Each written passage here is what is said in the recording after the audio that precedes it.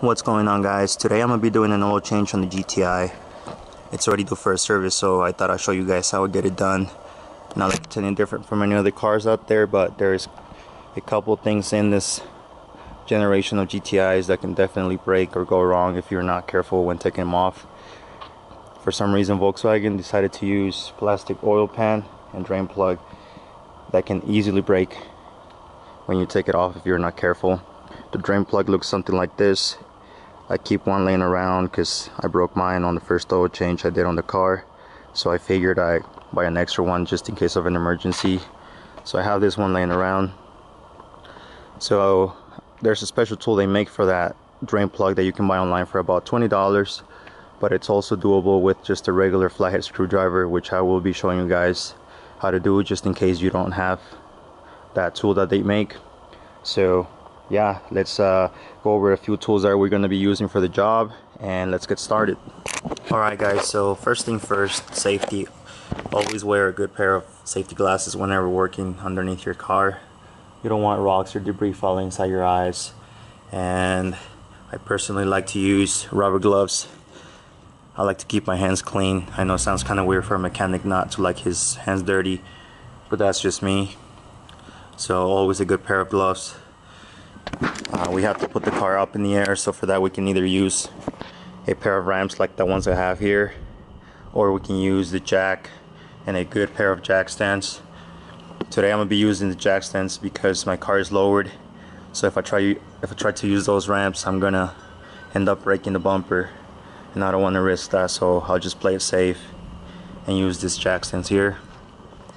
You'll also need a good drain pan to catch all the oil coming out of your engine, so always a good little drain pan like the one I have here. Nothing fancy. We will be needing a 32mm socket. This socket's going to be used to remove the oil filter housing to get that oil filter replaced, so a 32mm socket for that, along with a ratchet. So that's that. And for that drain plug, like I said, we can either use a flathead screwdriver like the one I have here.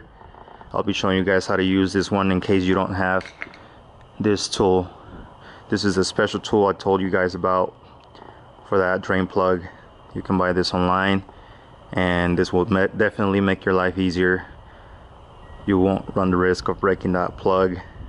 So if you want to spend the extra cash and get yourself one of these, just search it up online and you'll be able to find those. For the oil, I'm going to be using Castrol Edge 0W40.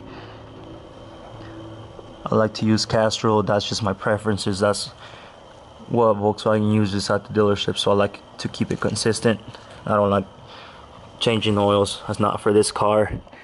And for the filter, I got this directly from the dealership. It was about 12 bucks, so not that expensive. I know they make some aftermarket, but I don't know if there's any difference between the aftermarket and original filters. There might be a difference in oil flow, and I know Volkswagen's pretty picky with all of their stuff, so I just buy it from the dealership themselves. So yeah, that's gonna be everything we're gonna be using for today. So let's get the car up in the air and let's get started. Okay guys, so we have the car off the ground now with jack stands. So let's get started on the oil change. First thing I'm gonna do here is remove the oil cap. That way oil flows out of the engine faster. So let's get that one off and we'll start draining the oil. Okay guys, so once underneath the car, that's what the drain plug looks like. I don't know why Volkswagen will do something like that, but that can easily break if you're not careful.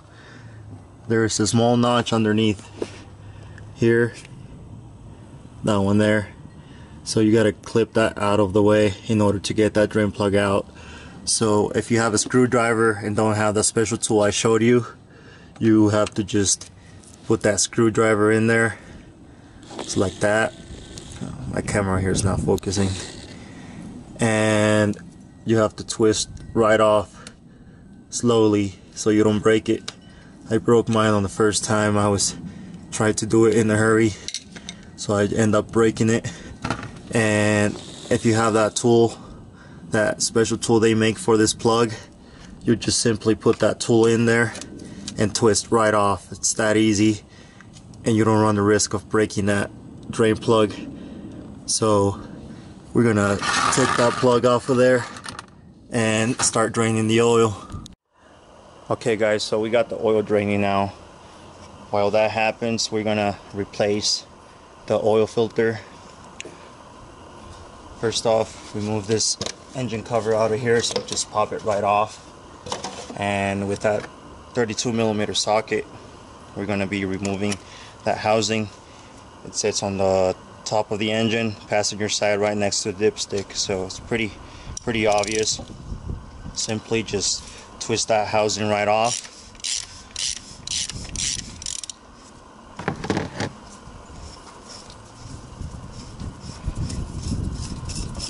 Just like that, and pull up.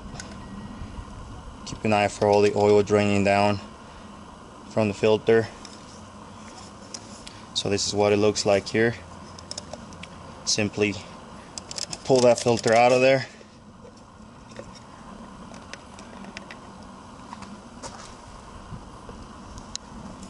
And now we'll just clean this off.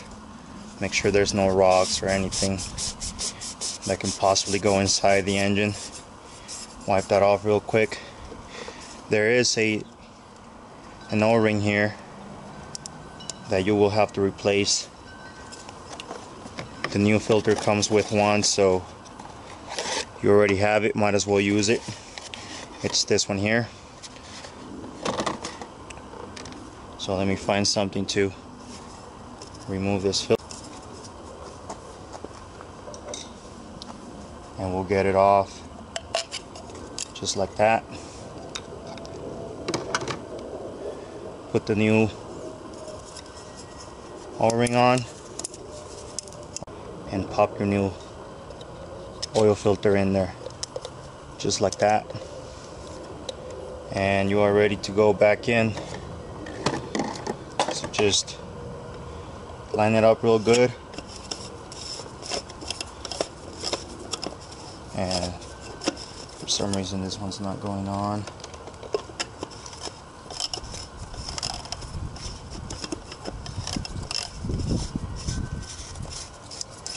Oh, there we go.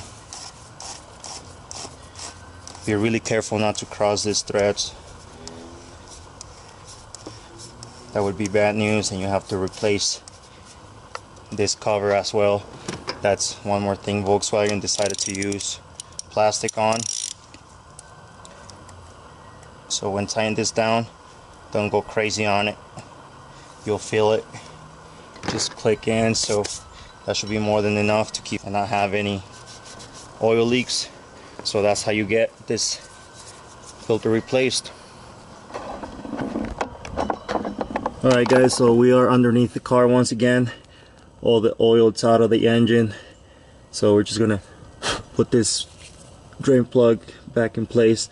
It is recommended to replace this plug every service. I've used mine for just over a year now and I haven't had any problems, so I'll just keep reusing it until either I break it or it starts leaking. But I would just do whatever you think it's right, if you want to replace it or just reuse it, either way. So just get it started, twist it, and make that little notch click again, and that's pretty much it. The drain plug is back in place. Wipe this oil off of here so you don't have any drips on your driveway or your garage, and that's pretty much it. We're gonna go back up and put fresh oil on the engine, and we will be getting done here soon. Alright guys, so now we got the drain plug and the oil filter back in place. We're gonna put fresh oil inside the engine. Just use a regular funnel, anything that you might have laying around. So let's do that. I believe this engine calls for 5.7 quarts of oil.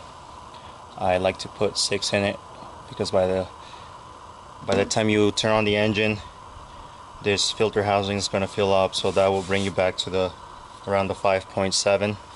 So I just do all 6 quarts.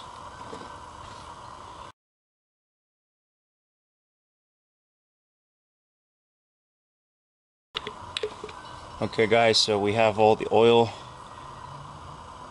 in the engine now. Make sure you drain that funnel, get every little drop in there. Should be good. Put the oil cap back on, and now you're ready to start the engine. Okay guys, so after you run the engine for a couple seconds, check your oil level.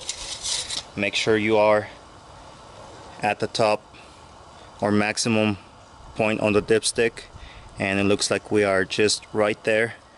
That 0.3 quarts you put in it, like I said, go back to the oil filter housing, so you'll be fine putting in 6 quarts. And that is how you get the oil replaced on a 2016 or 2015 and up Volkswagen GTIs. If you found this video helpful, hit the like button, leave me a comment, don't forget to subscribe. I'll be making a few more videos on upgrades I'm doing to the cars, so keep posted for that. If there's anything that I missed on the video or something that was not clear enough, let me know and I'll be more than happy to answer any questions. So yeah guys, I will see you guys on my next video.